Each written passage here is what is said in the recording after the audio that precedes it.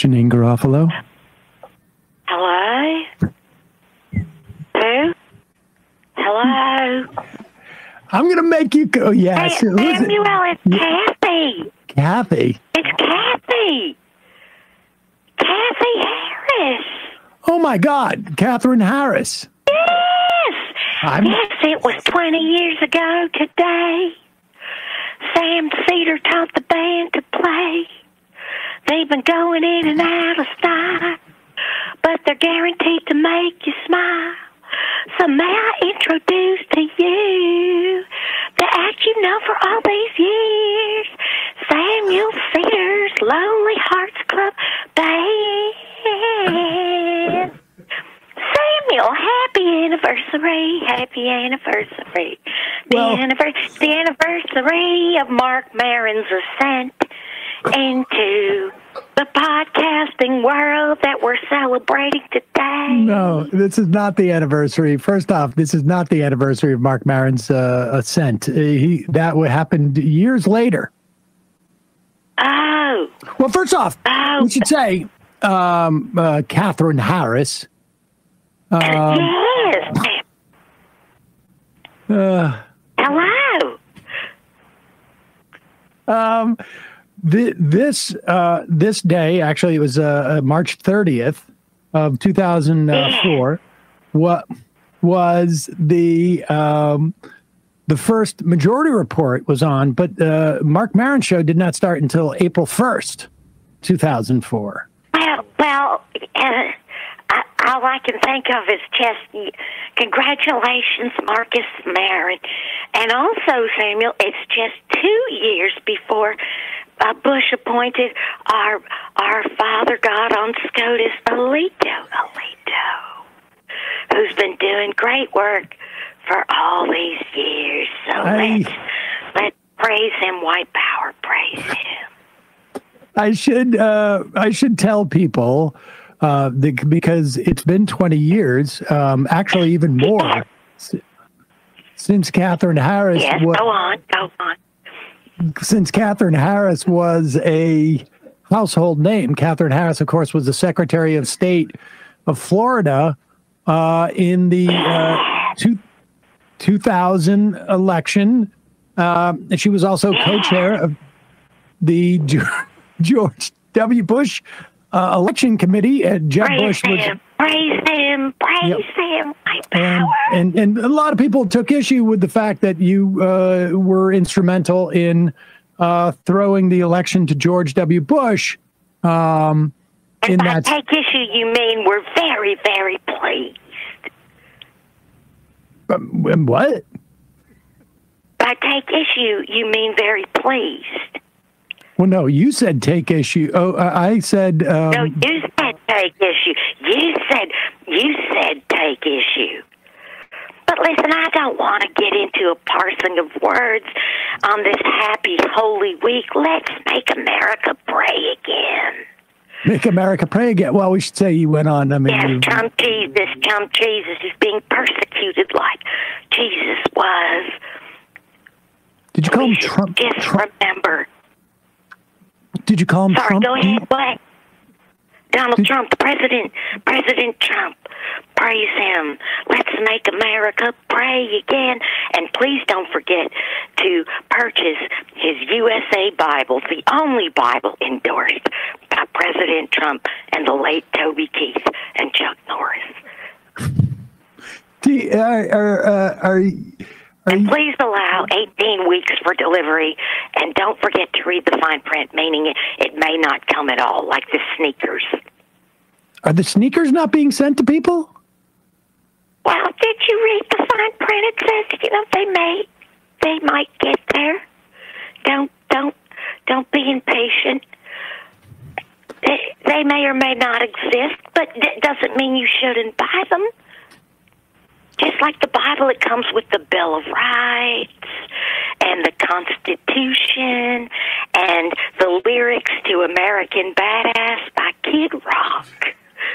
And, of course, Lee Greenwood is involved from the grave, I think. Is he dead? I'm not sure. I think he is. Anyway, Samuel, go ahead. Sorry. Well, it's been a while since we've spoken, and I guess I was gonna maybe get your take your pulse on the question as to whether Donald Trump is actually. Be careful taking my pulse. Be careful. Okay, I would know. I was speaking metaphorically. Where are you on the Donald Trump actually being president? You know that he lost the election. Where am I? Well, as I said, I've been working very closely with he and Rabbi Shmuley and his girl child, and been having people really enjoy their kosher erotica. And Sam, don't forget to purchase the Rabbi Shmuley dildos. We have a special commemorative Joseph the Plumber dildo in the shape of a wrench. And with that, you also get a necklace in the shape of a wrench. Praise him, Joseph the Plumber. Yeah, Marcus Bachman also is issuing a True Blood commemorative dildo because of vampire. He loves Vampire Bill. He wants to keep that alive. You remember how much Marcus loved True Blood. I do. Actually, speaking of Marcus Bachman, I just saw Michelle Bachman making the case that the Constitution was built upon Christian values. But you mentioned Marcus Bachman. I should say that it came out that the guy who was suing Matt Schlapp from CPAC has dropped his suit because apparently they've worked it out. That it was all just a misunderstanding. Pick it up and get it dry cleaned. Did he drop his suit? Because the streets are full of bacteria. Are you taking your shoes off before you go inside your home? Because really, it's like a toilet seat. Yeah, but I was saying a lawsuit. Oh, I'm sorry. I thought you meant a suit. I don't know what you're talking about, a lawsuit. Samuel, we have always had this problem with miscommunication, and I'm on a landline, the only AT&T landline endorsed by President Trump. I'm confused by that. You do seem confused.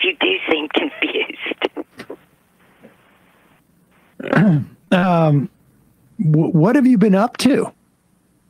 What have I been up to? Well, I told you I've been working with Rabbi Shmuley and his girl child, and their line. Are you promoting these dildos, as you call them? We're working with QVC to sell them and make money, raise money for President Trump's campaign and legal defense. And also, there's a Toby Keith dildo that's just a regular dildo. It looks like him. Praise him. God rest his soul. Well, wipe out. Well, I'm curious as to what your sense is of how things are going in the country at the moment. Well, I'll tell you how things are going. That gosh darn bridge, it's because of all the open borders. That bridge in Baltimore. Welcome to Joe Biden's America, people. Get ready for more bridges to break because you can thank the liberal conspiracy and the open borders for that. Well, I'm sorry. What do you mean by the liberal conspiracy? To deplete the infrastructure that President Trump is trying to shore up, like the wall. I see. Did you know you can't even smoke on planes anymore, Sam? Jesus, I was on a flight recently, and the flight attendant said I could not smoke and/or vape on the flight. Again, welcome to Joe Biden's America. Well, wait. When was the last time you were on a plane? There, you haven't been able to smoke. You smoke on a plane. Everything's changed. It's all going to hell in a handbasket. I'm gonna look this up, but I don't think you've been allowed to smoke on a plane for decades. You would say that, wouldn't you? Well, I mean, I'd say it if it was true. You don't even know. You're not even. Listen, why don't you tell me what you've been up to with all those Generation Alpha people you work with, all those young people you work with, Generation Alpha? It was the 1980s.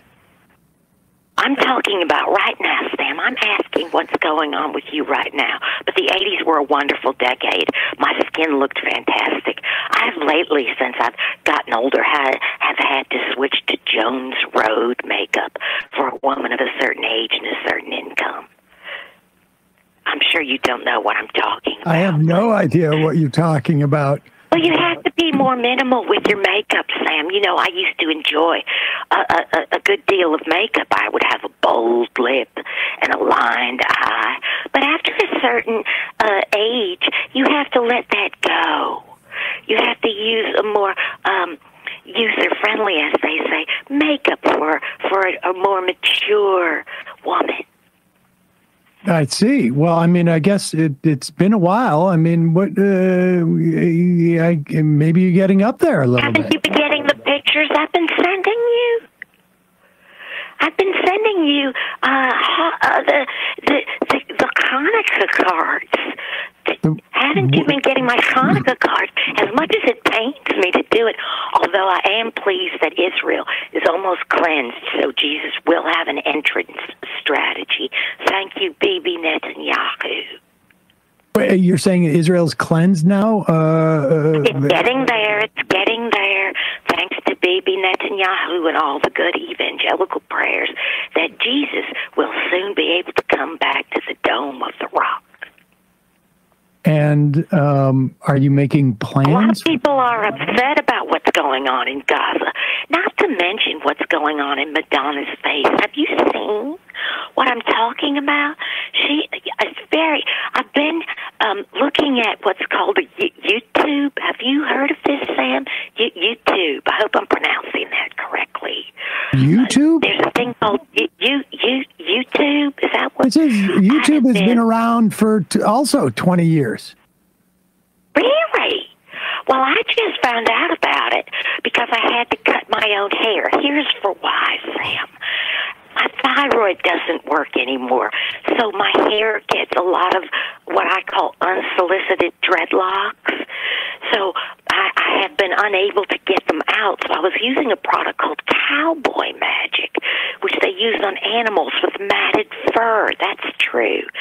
And it was taking a long time, so I had to cut the knots out, and then my hair was all of different lengths. And so I thought, or I had heard that you could learn how to cut your own hair on the YouTube. So I went to the YouTube to get a haircut tutorial. And it works, sort of. I didn't really do it right, but I think it would have. And then lots of things get presented by this gentleman called Algorithm. Have you heard of Algorithm? Algorithm? He's a gentleman that works at Algorithm. Algorithm is not a person. YouTube. No? No, algorithm is a mathematical calculation. It's like a... Well, that's not what I heard. But anyway, Al keeps putting things in Madonna's face. I mean, I want to say face, but it's not. I don't know if you've seen the latest iteration of her face. But here's the thing about plastic surgery, Sam. It's like a game of 21. Just stick at 17. Don't say hit me, because you're going to lose the house. And her face has clearly lost the house. And I don't like this kind of talk. I have a lot of compassion. A lot of compassion. She has dysmorphia, I think it's called. And something's gone wrong. I have the same compassion for her as I do for the singers of the Ozembic song. Oh, oh, oh, Ozembic, you know. Do you think that was their dream as singer-songwriters, to sing a pharmaceutical jingle? I'm not sure that it was. So this is what I've been thinking about Marcus, too. He's the one who's the most upset about Madonna's face. He loves Madonna and Cher. You know that about Marcus. He loves Cher and Madonna. I was not familiar with Marcus Bachmann's love of Cher and Madonna, but I will take your word for it. Really?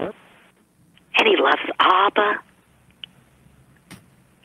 Anyway, Sam, I'm going to stop talking. You seem to be absolutely at your wit's end right now.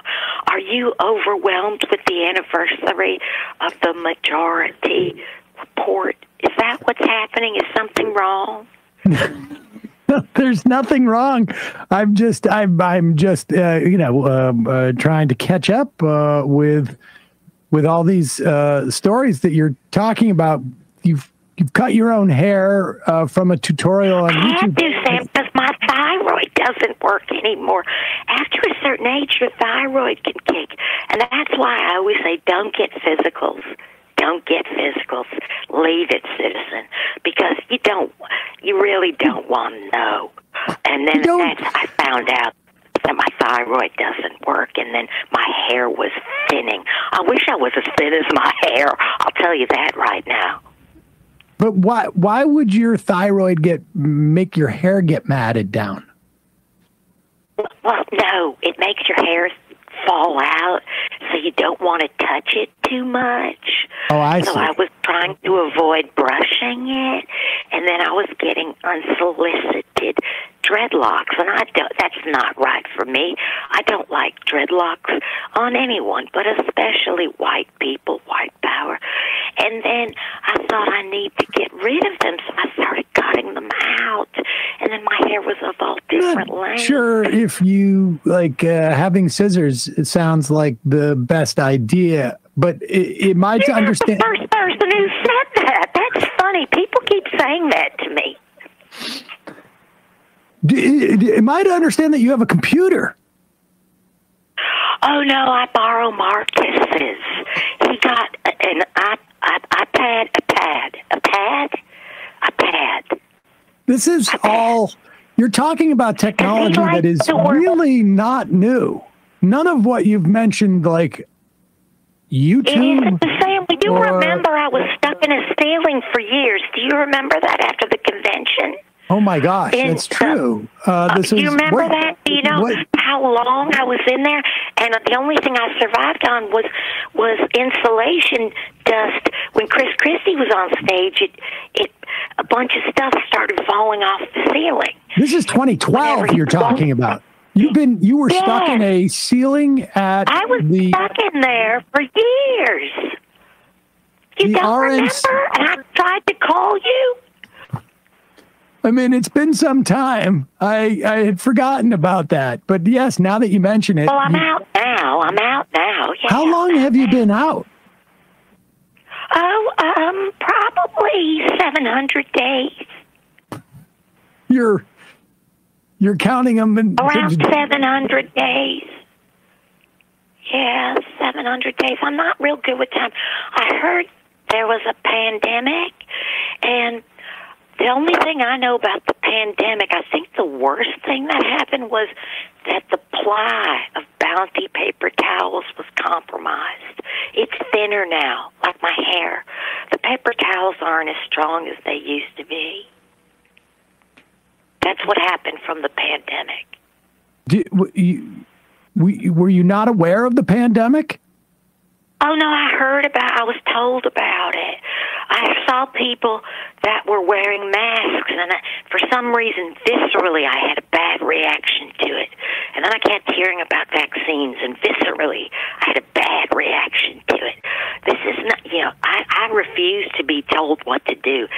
I am in the business, like most conservatives, of telling others what to do. You don't make me wear a mask. You don't make me get a vaccination. I tell you what you can and can't do. And then again, that brings us to Alito and Clarence Thomas, who luckily hates black people as much as his wife and he do. He hates them as much as the Republicans do, praise him. And so that's been good. And I think that SCOTUS will keep fighting the good fight to make sure that the experts don't tell us what to do and what we can and can't have. That's the job of conservatives. Am I right, Sam? Praise him, white power. Are you talking about the Chevron doctrine? Oh, among other things. Of course I'm talking about the Chevron and Miss Aaron Hawley and her good husband Josh Hawley, and oh my gosh, and there's that wonderful Judge Kaczmarek in Amarillo, Texas, the Fifth Circuit. Praise them, praise them, praise them. They're gonna and those wonderful doctors and a few dentists who will be there to testify and keep. You're talking about the federal regulation. Mifepristone. Excuse me. You're talking about the yeah. Among other things, don't think it's going to stop there. We're going to be anti-FDA. The court will still keep hearing these wonderful, not in any way remotely frivolous suits, and that will come thanks to Amarillo, Texas. Praise him, white power. It's going to be a deregulatory juggernaut. I've picked up that you seem to be singing more than the old days. I do. I had to do it when I was stuck in the ceiling just to keep my sanity, Sam. You got to stay sane. As you can tell, my neuroplasticity is tip-top because I've been doing large print crossword puzzles, biblical crossword puzzles, large print, easy to read. The only crossword puzzles endorsed by President Trump. Well, I wasn't even aware of the crossword puzzles. Katherine Harris, this has been a real treat. Katherine Harris, thank you so much for your time today. Thank you, Samuel. It was 20 years ago today. Samuel Seder taught the band to play. They've been going in and out of style, but they're guaranteed to raise a smile. So let me should I keep singing? No. Is this happening in real time? Is it now? I've lost it. Cut. Bradley, stop it.